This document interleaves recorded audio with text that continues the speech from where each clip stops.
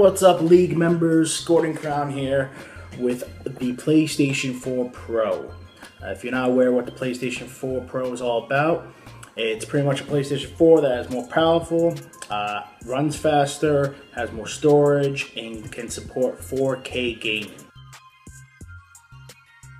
Some free trials, free trial of the PlayStation Plus. Quick starter guide, don't need that. Very small HDMI cord, power cord, very nice, no brick, unlike a console I know. Charging cables for your controller. The worst microphone slash headphones. Wow, feels lighter.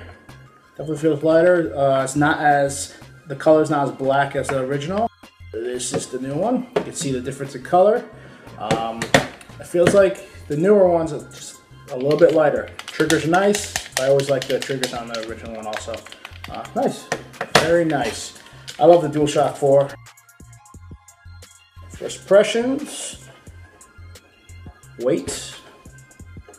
Feels a little bit heavier. We'll compare it in a few minutes. All right, very top of it. Very nice. A simple silver PlayStation logo. I love it. Doesn't have the glossy finish. Half of it's not glossy like the original PlayStation 4. The very front has 3 tiers. The last one had 2, but it is same thing. 2 USBs. Very small eject button. Very small power button. Just the standard HDMI, optical in, Ethernet, a USB spot. So very nice, very nice.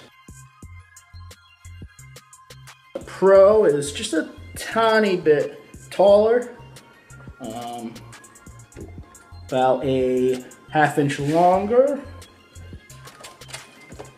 and width-wise, it's about another ½ inch. So you gotta keep that in mind if you're putting this thing in an entertainment center. I mean, it's not too big of a difference, so hopefully you didn't have your original PlayStation 4 crammed in a spot that, weight-wise, not much of a difference. Pro is a little bit heavier, but that makes sense.